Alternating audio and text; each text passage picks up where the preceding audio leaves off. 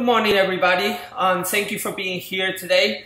We certainly appreciate your time as we're all very busy these days, and just taking time to be here is most appreciated again. Welcome to our second Lunch and Learn event called Ingredients for Successful Engagements. My name is Germán Sacristan, and I am the Head of Marketing and Customer Experience for X1 in Slough, UK. Just in case anybody wonders, as we have people watching this presentation from their offices, we just pretty much what we do is just to help customers get a better investment when they buy marketing services or print from us. That's basically what we do. And if anybody's interested to find out more about ourselves, you can visit us x1.ltd.uk. Ingredients for Successful Engagements are, again, second Lunch and Learn event. The agenda for this event is that we'll start with a short presentation from myself, and then we'll move to enjoy this wonderful delicatessen of sandwiches and desserts and stuff like that. And you'll have an opportunity to network and connect and talk with other marketeers in the room. Obviously asking me any questions, and everything will be based on this topic of ingredients for successful engagements, which I believe that is very relevant for everybody these days in the marketplace, as obviously good, effective engagements will bring sales to all of our companies. So without further ado, I'm just going to start this short presentation, and I'm going to start with the first ingredient that I believe that everybody will agree with me, that is information. And with this, I'm not going to say that this ingredient is the most important, even though it's very powerful. You'll see throughout this presentation that there are other ingredients that if they don't take place, even if we'll have good information, then the engagement will be, chances are that the engagement will be unsuccessful. I'm not going to spend a lot of time on this ingredient information, because actually our first Lunch and Learn event was based on information. It was called What is Data Useful For? And you can actually access that presentation by going again to the x1.ltd.uk, and under X1 Marketing Library, you can go to the X1 Lunch and Learn events, and this is a recorded version of the presentation, and you can deep dive to this information topic. Also, very quickly, on the yellow bar, marketing reading suggestions, you will have a white paper also about information. But I cannot move forward without having a little bit touch the surface of information. And the two critical things, I think that everybody will agree with me, that information is critical to reduce our risk of making, obviously, better decisions. Information is critical to make better decisions. If we don't have information, most likely we're completely blind, and we increase the risk of making the wrong decisions. And information, very, very relevant to this topic today, is critical to have a successful engagement. And I think that everybody agrees with that, but if there is any skepticism out there, I will ask you to ask yourself a very simple question. Is it easy to sell something to somebody that you know? Is it easy to sell something to a friend or somebody that you don't know? And I think that everybody agrees that it's much easier to sell to somebody that you know, because you have information about that person and you can increase your relevance. And we all know that relevance is key for a successful engagement. So this is basically the biggest point when I talk about information. Now, having information is not enough if you don't have it, or if we don't have it organized in a way that is functional. I've seen a lot of marketeers with a lot of information, but they are not doing really well because the information is not organized properly. Like any other thing in life, if we have something but it's not well organized, then it doesn't become very functional. So the way that we organize information I'm talking customer engagements or market engagements programs, is organized by profiling. because it's the profiling that will drive actually the strategy, will drive the messaging, the creativity, the incentives, the timing, when are we going to send it, the persistency, how many times we're going to talk to that target, and even the channels, if we are going to use direct mailing or email, or we are going to follow up with a telemarketing call. So the information is organized based on profiling, and the profiles, that all this information is on that video that I mentioned at the beginning of this presentation. The profiles normally are based on personal characteristics and lifestyle, shopping style, when, where, and how much, buying criteria, what are customers buying from us based on what criteria, and customers buy from us for many different reasons. That's why it's important to organize this information, profile it, so we can be more relevant when we talk to our customers. Purchase history for all the cross-selling and upselling strategies, and where are these customers in the sales cycle, so we can be more relevant. So just to wrap up this information thing, information is critical to achieve relevance on a customer engagement, but information needs to be organized to be successful and to be functional, and we organize it in this particular case based on profiles, by profiling customers based on the information that we have about them. And this is a very quick example of how profiling and organizing information the right way brings fantastic results. This is, in my opinion, one of the most successful campaigns that I've seen in the last 30 years that I've been doing marketing. This was done for ING, did this in Australia, and just basic information, create a basic profiling. These people, they were selling retirement services, private retirement services. Obviously, the age is critical. That part of information is critical. That profiling is critical because people buy retirement services based on their age. The message will be completely different. The value will be different if you engage in somebody that is 23 years old versus somebody that is 58 years old. So the ING did a fantastic job in Australia. They also profile people based if they are married or not, because that's very critical too. In this particular example that I have here, there's only couples, but there were other direct mailers that they were for a female or a male. And just, you know, a good image, a good personalization with different images that resonate better with different target audience. The copy was slightly different. There was an incentive of winning a car, which is a very appealing incentive. And this simple profiling mechanism being very relevant, thank you to information and being organized in the right way, brought results of total funds rollover of almost 90 million. This campaign had 181,000 records, so they targeted 181,000 people, and it brought all these, you know, in sales. So when we do things right, I'm not saying that this is going to happen every time, but we increase our chances of doing fantastic campaigns and getting fantastic return on investment when we do our marketing. The second ingredient, very, very important, is sensitivity, because having information is not enough. If you have information, but you are not sensitive in the way that you're using this information and respectful, then customers, they are going to ignore you. They are going to ignore us. And I think that we all been recipients of marketing contacts from companies that they are insensitive, even though they have a lot of information about us. And us as customers and consumers, we completely rejected them and ignored them, even though sometimes they were saying something that was relevant to us. So sensitivity is very, very critical. Many years ago, and it's still relevant, the Gartner Group just brought this up, this quadrant. And again, this presentation is going to be recorded, it's being recorded, and it will be uploaded to our website, X1 Lunch and Learn event. So if you want to revisit this presentation and sit on some of the slides a little longer, you'll be able to do that in the future.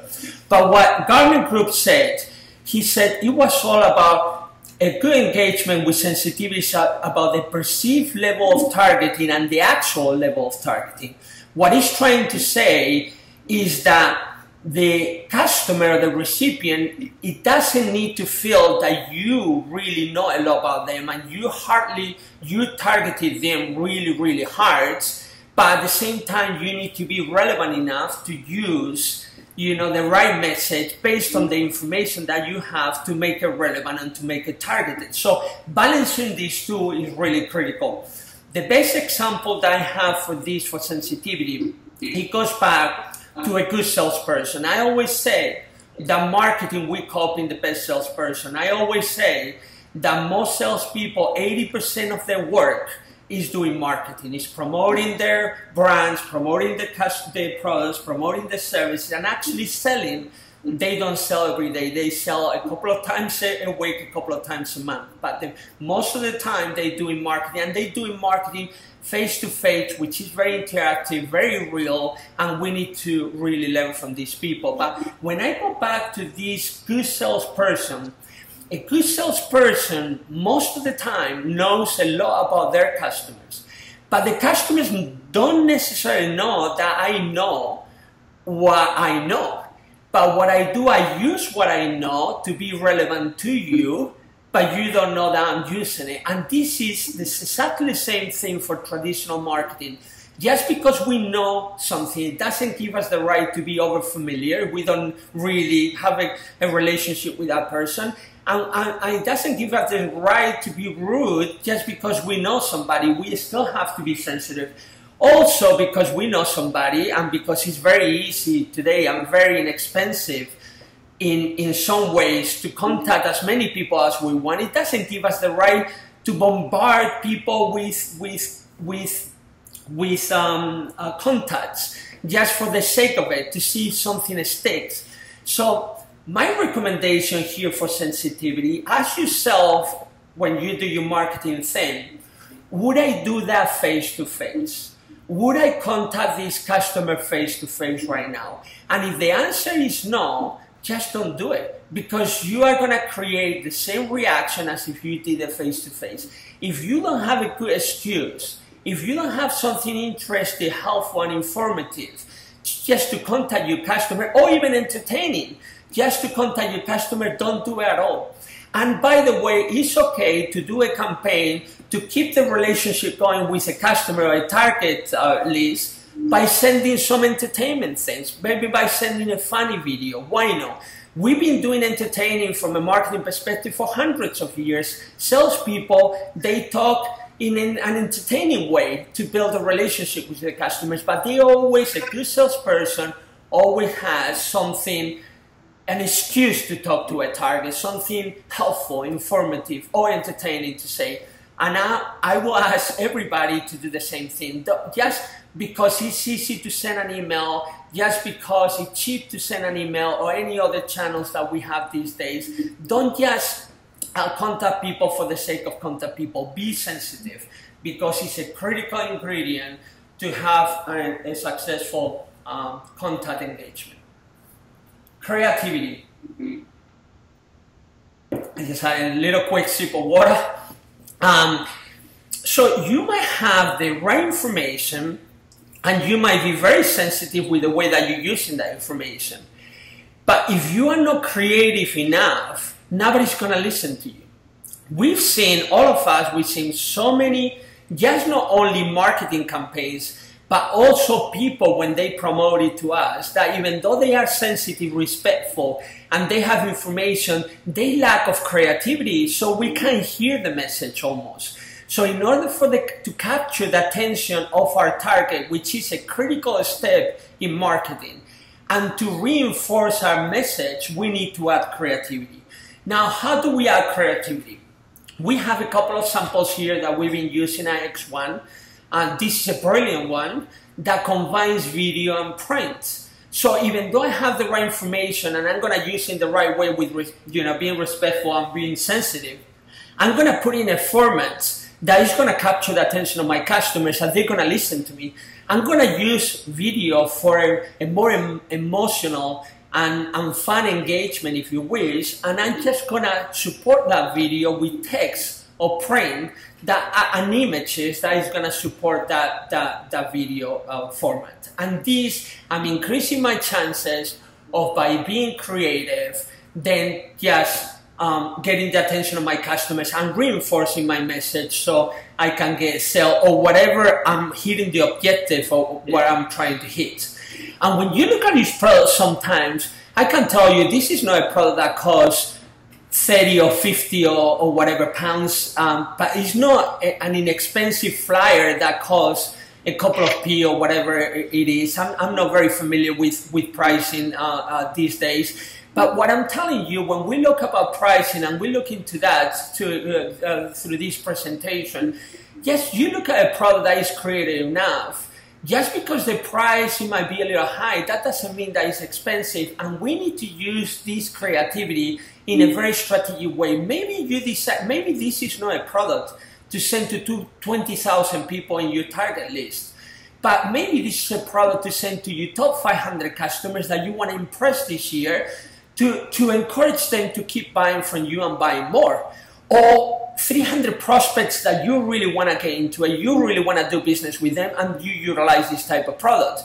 So I've seen marketeers offering that you just offer them creativity through this type of products, and they say, well, but this is, I understand that the value is there, I understand that the price is not even high, but it's just too high for my budget. Maybe we need to organize our budget and spare our budgets a little bit more strategically, and I'll talk about that, because another great ingredient in engagement, in successful engagement, is money and budgets. Clearly, without money and budgets, we cannot engage anybody. So we'll talk about that a little bit further. Another great example of creativity is these chocolates. Mini Cooper did in the UK. They seek chocolates, high quality Belgian chocolate. This is a direct mailer. You can put your chocolates in this direct mailer. You can have a great message. It's going to capture the attention of your target or your recipients, and you're going to touch their hearts, because chocolates, they always do. And then they're going to listen to you. That is a hard thing to do these days in the marketplace, because everybody's talking really loud. And it's another great strategy to add creativity to your message, to the information that you have, that is gonna transform into a message, and that sensitivity that we were talking about. And another product that this product is not, I don't even know the price, but it's not 50p, but I can tell you it's just a very few couple of pounds. It's not very, very expensive, and it can be utilized really great.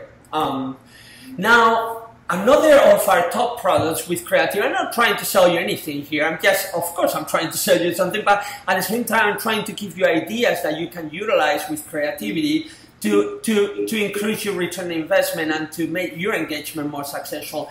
This is, we call it hold and fold. It's about 3 or 4 pages on this product. It's paper-based, and this is like the Japanese origami. So you flipping the things and you getting different images.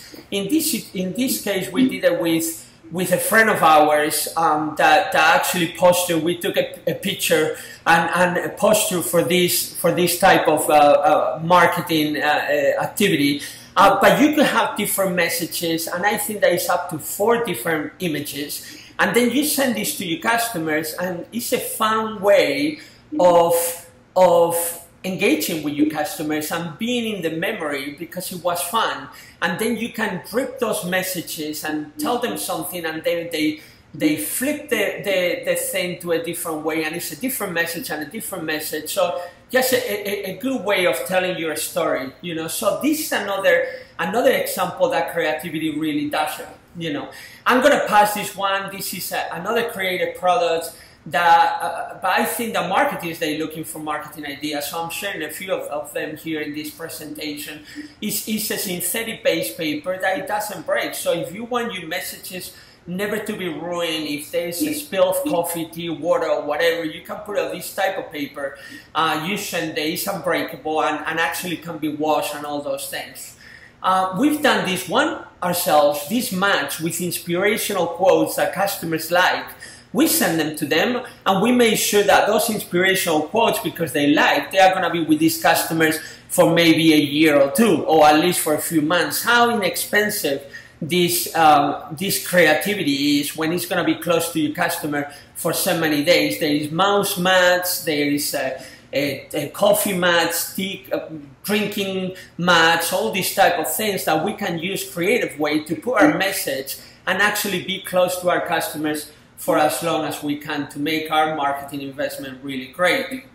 Now, I know a couple of customers, they're looking into maybe giving calendars away in the next couple of months. The calendars is still very powerful if they're innovative and they're creative, because they spend a lot of time with our customers. I know that everybody has their schedules and the diaries in their iPhones, etc., but a good calendar always makes the trick, and it's a fantastic idea, creative idea, if we do it in an innovative way, to be there for the next 365 days and be very close to our customer.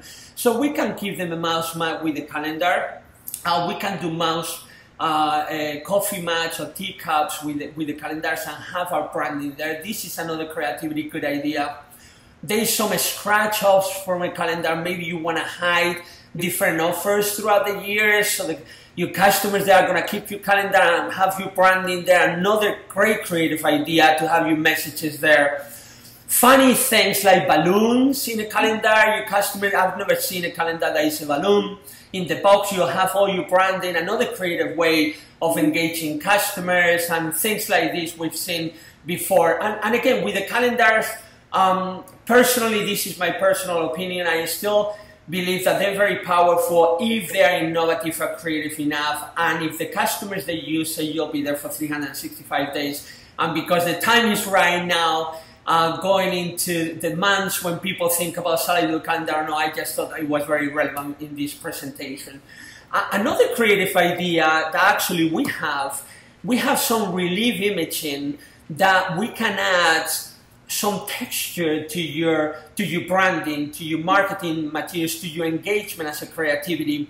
And if anybody wants we have a few samples of all these creative ideas in the room that you can touch and feel what we have in our sandwiches and dessert or whatever. But if anybody that is offline watching from the office, if you want any samples of this, just please contact us. But again, you can actually touch and feel these tires. I mean, you see it, it's just right here in the room. You'll be able to touch and feel it in a few minutes. And this is a creative way of capturing the attention of your customers. They listen to you and then you tell them the story, and they just link better to your brand. So a bunch of ideas here.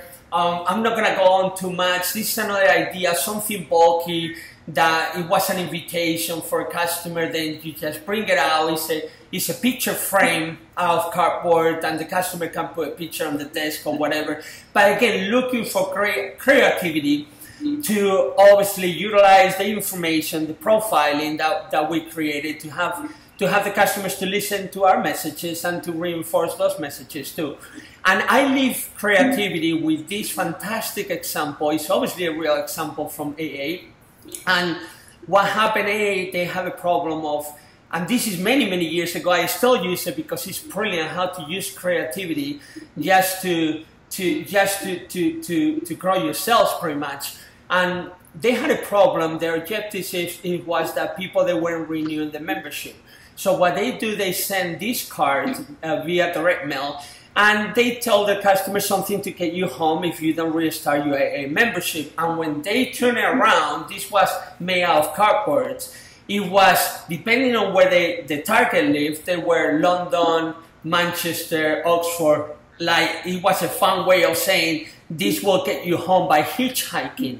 And again, another way of saying something in a creative way that is going to get your message across much more stronger. So that's our third ingredient, which is creativity. All these ingredients are common sense. We all know about it, but sometimes we kind of just don't pay attention to some of these ingredients. And I can tell you, if you have good information and good sensitivity, but you don't have creativity, probably will fail. If we have no information but good creativity, maybe we'll fail. If we have good creativity and good information but no sensitivity, maybe we'll fail. So the purpose of this presentation is just to stress the importance of all these ingredients, or most of them, to working very strong together, and then will increase of the chances of better engagement and a better return on investment. So now money. Money is another critical ingredient for a successful engagement, because if we don't have money, how are we going to have creativity? Things cost money, and even the things that we perceive that don't cost money, sometimes we need time, and time is money. So money is really, really critical. Now, the way that we use our money and invest our budgets is even more critical these days. The old days, I remember the early days of marketing, when we had a budget, just for the sake of doing an easy math, we have £50,000 to spend this year, and then you had a target list, and you have 10,000 prospects or customers in your target list, and then that will give you the available spend per prospect. So just for an easy math, in the old days, if I had 50,000, that was my budget, and I had a list, just putting a little bit higher, 50,000 prospects and records. That means that I only have $1. I'm just saying dollar because I see the mark of dollar there. I apologize to be pounds. £1 to spend for each customer, for each customer engagement, or for the whole year for that customer. And now, is $1 enough? Because these days, I'm going to dollars again, is £1 enough? Because these days, I tell you, in order to break out the clutter, the market is so saturated, so competitive, that we need to probably invest more per prospect or customer in order to get the right return, in order to capture their attention, in order to be relevant, and in order to sell our products. Now, a better way today for me is that you have the same total budget of 50,000. Now, we need to estimate how much do we have to invest per customer in order to capture their attention, to be relevant and tell them what they want to hear, and to make it easy for them to buy from me or from us. How much? How many times do we have to contact them? Do we have enough information? Do we have to retrieve information? Do we have to buy data? You know, and then our engagements, what type of creativity we're going to use. And when we made that estimation, now again, if our estimation is not £1, but it's £10 that we need to invest per contact in order just to have a chance to be successful, then 50,000 divided by £10 that we need to invest, otherwise we won't have a chance, is 5,000 people that we can contact. So even though we have 50,000 records, it's only 5,000 records that we can afford to engage properly unless we increase our budget. And with this, I'm not saying that maybe ignoring the other 45,000, but the other 45,000, we are going to have to just do some emailing blasts or things like that that they're inexpensive, and see if something will work. But if we want to get better return on investment in this saturated marketplace, we need to be more focused. We need to spend more with less customer. Most of the time, this works much better, especially on the B2B scenario. This is very relevant, these products, when we talk about money, because it's all about return on investment. It's all about maximizing that return on investment. And this, we call it POS, chameleon POSs, and we have two versions. We have the digital version and we have the paper version. And when these two products do, and you see them right here in the office, as you can see them here, and then we can demo them for you too if you're interested. And if anybody in the office, if they want to get this demo, please give us a call and we'll do that. But what is great about these products is that you purchase them and you can adapt your messages for all your programs. This is POS for retail, or even information for events, you know, hotels, to direct traffic. And the problem with the old POSs is that the return investment, it was a little bit tough to get, because you bought that, and then once the event is over, once the promotion on retail is over, you need to, that doesn't work anymore. But these two things, you can actually adapt the thing. Obviously, the digital one is an easy one to understand, because you will change the message every week in your store, or every week in your event, or your hotel, or whatever it is, to make it that one investment to make it maximizing your return. And the one to the right, actually you can take the top off, we can slide off the insert of the printing piece, and then you can order another printing piece, which is very inexpensive, and use the same product over and over again for so many different events. So talking about money, talking about maximizing return on investment, again, ideas that will help you maximize that. Focus. Another ingredient is focus. And when I talk about focus, this ingredient is all about telling people what they want to hear. It's not about telling people what we want to tell them. It's not about telling people what we want to tell them. I'm just repeating myself. It's telling people about what they want to hear. If we want to break the surface and scratch the surface on having a good engagement. I'll give you this simple example. It's from a toy big chain that they sell toys, and actually there are two versions, and this is based on information and profiling. The version on the left, it was targeted for customers that they had kids up to 2 years old, and actually in this case they were females. We went all the way that way.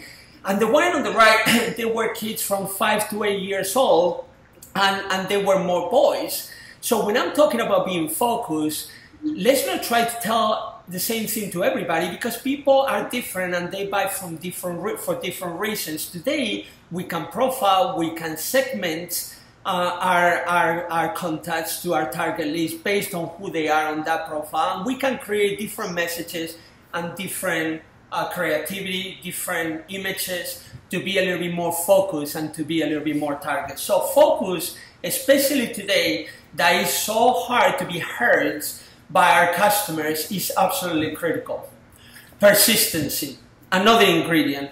Persistency. I remember it was Peter Drucker that says, this is a big marketeer guy that says, somebody asked him, when do you give up doing marketing and contacting your customers? And he said, I give up when they give in. We never give up. We need to be persistent. And if any of you had an experience in sales, probably you remember the times that it was the persistency that got you the order. Now, when I'm talking about persistency, I'm talking about persistency being respectful with sensitivity, with ingredient number 2. If persistency is by itself and it's not together with sensitivity, then probably you will fail. So we need to be persistent, but we need to have an excuse, like I said before, to make the contact, make the engagement, and we have to be respectful, we have to be informative, we have to be helpful, or we have to be entertaining. So persistency is critical. And I remember my days also in sales when I was just almost about to giving up with a customer. And I just thought to myself, you know what, I'm going to go and visit him one more time with this excuse. And that was that one more time that made me a sale. So sometimes if we give up too early and we are not persistent enough, we don't make the sale. And you know marketing is all about that, about being persistent but being sensitive too. Look what I got. When I created my own, a couple of years ago, my own website from GoDaddy, it was every single day they were sending me like 7, 8, 9 emails. For me, this is not being persistent. This was annoying to me, and nothing was relevant. They were just only trying to sell me something, and this is not what I'm talking about when we're talking about being persistent. A good example of being persistent is this campaign that was done in another country, but it's still relevant in the UK. It was done in Poland, where it was created a puzzle, and every puzzle piece had a message on the back. A critical message, something that was informative and helpful. And we send this campaign one piece at a time, 3 times 9 pieces. You know, we send it apart every week to 10 days. You know, the campaign obviously lasted almost 11 weeks, but this is a way of being persistent. It's persistent, but it's fun, it's helpful. At the end, the customer has a good image of something that was relevant to them. This customer selected antique classic cars, and on the back we giving our message in a fun way. So this is a good example of being persistent, and this is really bad example of being persistent. So we have to be sensitive. Incentives.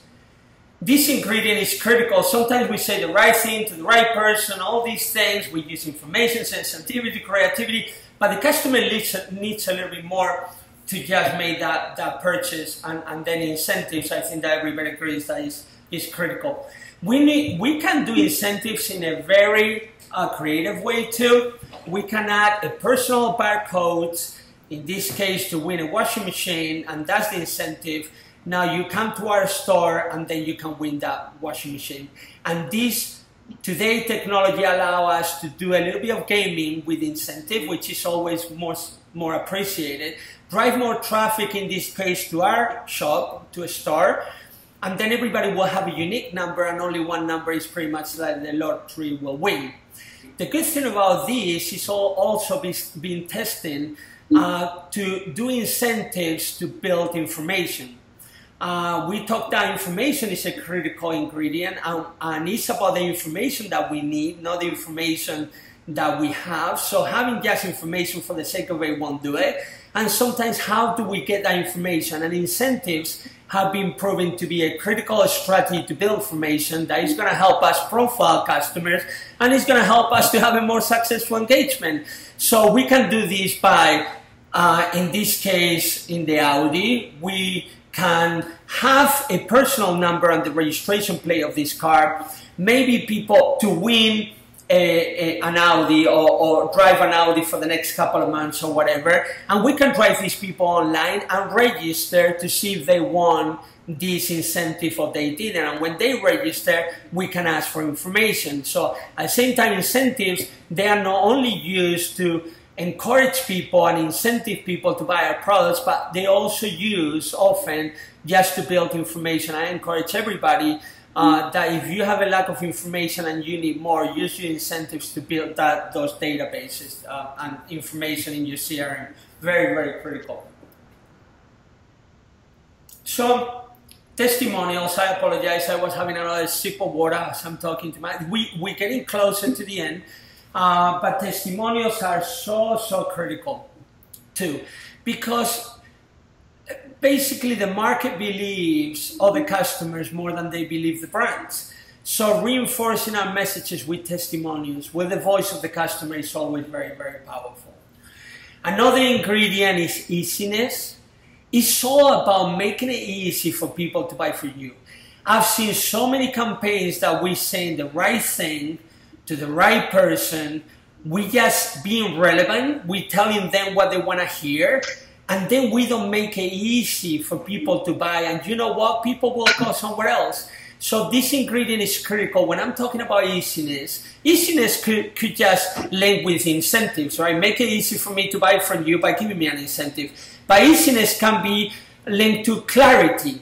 So the message is really clear and it's easy. The buying process is easy. It's quick. People today, they don't have a lot of time. So making it easy for me to buy, make it very clear, very easy process where I can click here and there. If you're sending me to a website and I can buy quickly, or I can choose how I want to buy from you and you give me those options. So easiness, absolutely an ingredient that maybe we don't think about it. It's embedded in our subconscious and we use it, but we need to pay a lot of attention if our marketing, if content engagement, they are leading to easiness from people to buy from us. And this could be an example from Verizon. It says, visit our Verizon store near you. Why not personalizing what is the address, what is the store that is more near to this person to make it easier for them to get to the store? Just a quick example. Obviously the QR codes that send you to digital, that was a great idea. I don't think that it was as successful as we thought that it will be, but there are great technologies today, like this technology here, where it's not a barcode, but anything that is promotional, it can be a scan. Obviously, if you have the technology and if you're interested in this, you can talk to us. But you know, anything, just a mailer without a barcode, it can be a scan by your customers with an iPhone or a smartphone, and actually be driven online where there is more information about that the customer wants to read more about. So now it's not the not very sophisticated QR code, there's technology out there that all your marketing materials, they could be enabled to be online very quickly, and that's how you increase also your sales, by making it easy for that customer. When timing is critical, the customer is excited about your product, and if you can sell it right there, you will.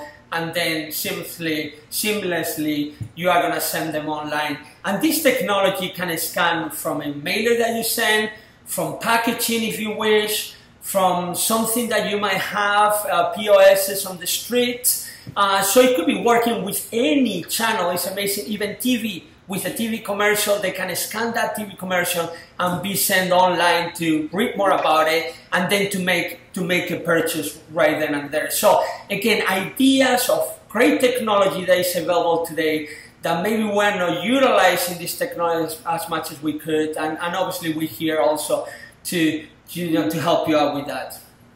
Channels is another ingredient. Without a channel, you cannot deliver your message. So channels are a big thing. Now with channels, the challenge today with channels is that there's so many channels available in the marketplace today that actually we are getting confused what criteria do I use to select my channel. And I can tell you, every channel has their strengths and weaknesses, all of them. And it should be part of the strategy. And the strategy should drive the channel, and not the channel to drive the strategy. I've seen in many cases people telling me, I'm going to do this campaign in email. Why? Well, I'm not sure, because it's cheaper, because it costs less. So we can never choose the channel and then make the channel drive the strategy. We need to start with the strategy. Who are we going to contact? Who is our target? What type of profiles do we have? What are we going to tell them? How many times are we going to tell them? What is going to be the creativity? What is going to be the messaging? And based on that, choose the best channels for that strategy. That's the way that works best. For the simple reason, because some people, they're so many obsessed with one channel versus another. And but I can tell you, for every reason that you tell me that, if you like email is better than direct mailing, I'll give you another reason why direct mailing is better than email. Or if TV is better than the internet, I'll give you another reason because the internet is better than TV, or vice versa. So all the channels are here for a reason. Don't get stuck into trying to win this war and this battle, who is the best channels, because all the channels are. Just select your strategy first, and based on that strategy, just choose the best channels that link to that strategy. Get to know their strengths and weaknesses, yes, and then do it that way, and you will increase your chances of doing much, much better. When we talk about channels, I have to talk a little bit about print media very, very shortly, because for many years they were saying that print media, I won't be saying, will be dead, but things have changed big time, and actually, especially direct mailing, it has been increasing for the last couple of years. It had a little dip because it's normal, all the new channels, whatever, and all that excitement, but direct mail is just really, really very strong. And if you wonder why direct mail and print is still very strong, just think about a direct mailer. A direct mailer has more information. If you think about the database, when you have a database that is linked to the direct mailing, it gives you more information as a marketer to be more relevant and more personal with that. Because when you are doing a campaign with email, the email can be TVA at whatever. It gives you no information about that recipient. When you're doing telemarketing campaigns or whatever, is a phone number, no information about that. When I have a database that is an address, I know where that people live, and I know information that maybe that area is a white collar area of people that make more money, or less collar area, or there's more kids or less kids, or more people single or married or whatever. So a data list that is a direct mailing data list, that information is absolutely great, and that's what marketers obviously use direct mail very often. There's no spam. It's no problem when you send something out in the post. 99% is going to get there, unless you get lost. But the spam problems with email, for example, there's no there. on the touch and feel. You can touch and feel all those V-print, the video and print product I show you, the chocolates. It's something that you can touch and feel, and it makes you engage better with the customer. Right? You can send attachments, promotional items, and things like that also touch and feel. There is more focus. And when I say more focus, and there's been research about this, I think, but when we receive our mailers, is when we get home, we are not doing anything else, we're tired from working all day, we just go into the kitchen, or we just go into the living room, we put the kettle on, we have a glass of wine or 3 glasses of wine, depending on the type of day that we had, and then we sit, and then we go through that mailing, very focused. When we receive marketing messages on our computers, you know, we're doing email, we're doing other things, we're receiving the message, we are not as focused as we are when we receive direct mailers. Also on the phone, text messages, we're doing a million things, multitasking, whatever. So this is very powerful. I'm just stressing some of the power of direct mail, because sometimes there's some people that are still a little bit skeptical, and direct mail is growing for a reason, and this is some of the reasons why it's growing. And the last one is less competition. I mean, as a direct mailer, you send a direct mail to your customers, and they're going to receive 3, 4, 5 direct mailers or letters every day. So you're only competing with a few. When you send in emails, and I'm not against emails at all, because I think that email together with direct mail is a fantastic combination. Like I said before, all the channels, they have strengths and weaknesses, and the trick is just to put them together when it's relevant based on the strategy. And I like email for many other reasons, and it's just fantastic. But right now, because it was a little bit of skepticism in the past, and when we talk about channels, I need to stress this. So, you know, again, emails, we get 200 emails, we get only a few letters, so it's less competition. We get, you know, hundreds of text messages too. So, you know, I'm just trying to share this in a helpful way. When you want to target somebody that doesn't know who you are, you don't have a relationship, you want to capture their attention, you don't want a lot of competition around, maybe direct mailing is a good channel. Now, if you have the relationship, the customer loves your brand, whatever, you want to send something quick, email is much faster, and it will cost you less. So I'm not against email or anything else, but again, this is the power of the direct mail and the print, some of the power of it. And again, just build your strategy first as that ingredient, and then, you know, choose the channels based on that strategy. And we're just wrapping it up right now. Another ingredient is testing. Testing is critical. We don't have crystal balls and magic wands, so we don't know what's going to happen most of the time. Yes, we build good campaigns based on our experience and based on all these ingredients, and that increases our chance of doing better.